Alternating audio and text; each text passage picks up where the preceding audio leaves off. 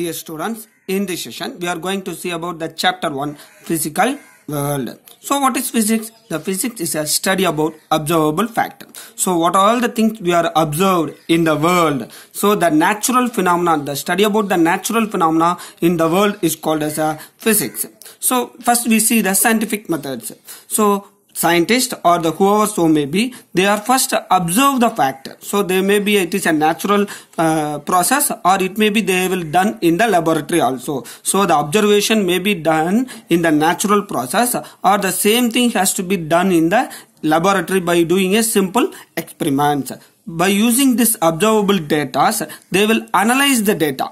So what is the input and what is the output, what is the changes in the output due to the change in input also. And by analyzing the observable data, they frame the mathematical model or mathematical expression. So the maths is a very important in science, more particularly in physics also, because the physics is also a main branch of science. So the mathematics is a queen of science. We have to study the science through mathematical models.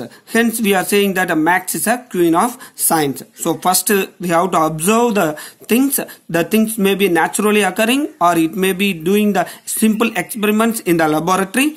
By observing these facts, by collecting the data, we have to analyze the data. So by analyzing the data, we have to frame the mathematical model or mathematical expression. That is a theory. So by using this mathematical model, we have to predict that phenomena. So what is the theory, or it is called as a laws. Let us take a simple example. Newton observed that apple fell down from the tree. So when the apple is falling down, so Newton's always seeing that apple is always falling down, not moving upwards. So that is the observation. It is not changes with time. In any place or anywhere, all the times apple will fall down. So he analyzed that. Yes, in all the time the apple will fall down only, it will never move up. So he framed the mathematical model. So that is a mathematical Newton's equation. Force F is equal to mass into acceleration. That acceleration is a acceleration due to gravity, Earth's gravity. Finally, by using these three methods only, he framed a laws, Newton's first law, second law and third law. So these are all the scientific methods to study about the any observable facts. Now we see some main branches of physics. The physics is broadly classified into two branches, macroscopic and microscopic. So the study about the macroscopic means which we are all the things we are able to see in our naked eye is called as a macroscopic. Study about that phenomena, that observable facts are called classical physics. Those things which are not able to see in our naked eye, for example the electrons, protons, and these are all the things. So that is a microscopic. Study about that particles are called quantum physics. So broadly classified into classical physics and quantum physics. Classical means it is a macroscopic study. Quantum means it is a microscopic study. So we are already studied in the lower classes itself mechanics. So mechanics means study about motion of the bodies. So optics means study about the light. Thermodynamics means study about the heat. Electrodynamics the study about the charges. These are all comes under the classical physics category. The study about the atoms and molecules, nuclei, protons, electrons, neutrons, these are all called quantum physics. Nowadays the scientists are classifying the new branch. This is called a mesoscopic physics. That is, it is intermediate between the macroscopic and microscopic. So mesoscopic means it is intermediate between macroscopic and microscopic category. Now we are going to see about the four fundamental forces in nature. The first one is gravitation force. Yes, gravitational force means it is an interaction between the two bodies.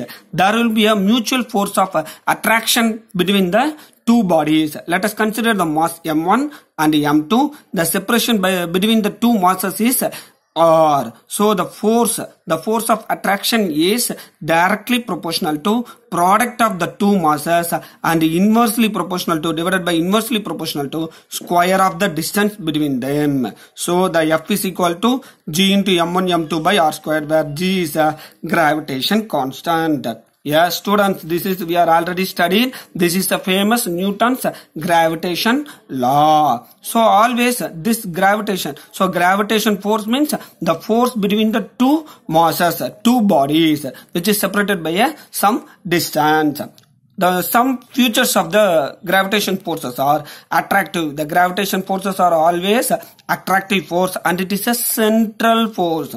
Sir, what is a central force? Central force is a very simple when the forces are acting along the line joining the two bodies. So the force on M1 on the M2 is along this line joining two bodies M1 and M2. Again, the force on M2 due to force on M1 due to M2 is along this line only. The force may be here or here. So along the axis only, this line joining the axis only, the forces will act, means that forces are called central forces.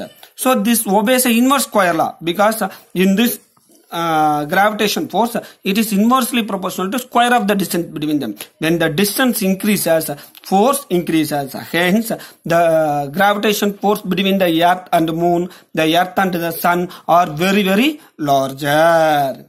Then it is a long range force. Long range means the distance is very, very larger. Hence, the larger distance, the distance between the sun and moon is very, very large. Hence, the force is very stronger. And it is the weakest force in the nature. So known to compare to other three forces. So the first force we are seeing, the gravitation force. Compared to other three forces, this gravitation force is a very, very weakest force. There will be a transaction of particles. So the scientist thinks that there will be the M1 and M2 are interact together by the force is called as a gravitation force. This gravitation force is due to the exchange of the particle called graviton. So all the forces has some messenger particles is called as a gravitons. There is an interaction between the two bodies through the particles called gravitons. So we will see that what is gravitation force. Next force is electromagnetic force.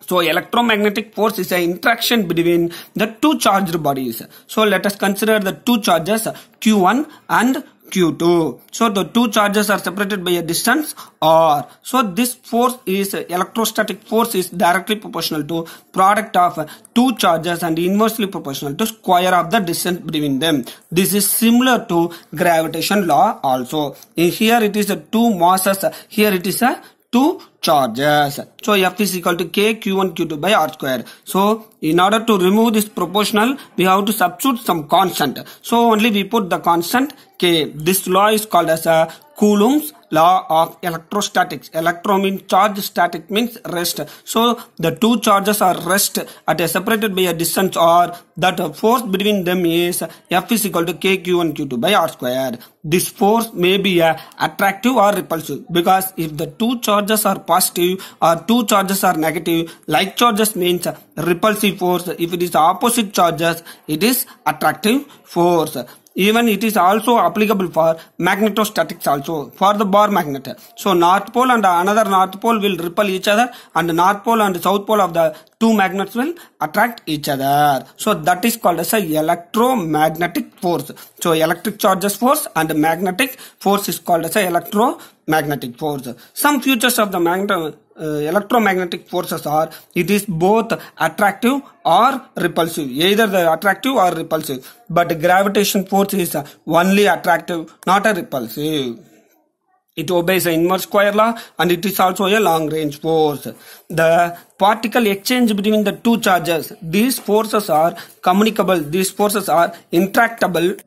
This messenger particle is called photons. So similar to the gravitons, the photons is a particle, or it is a messenger particle which interacts between the two charged bodies. This is a reason for the electrostatic attraction or repulsion.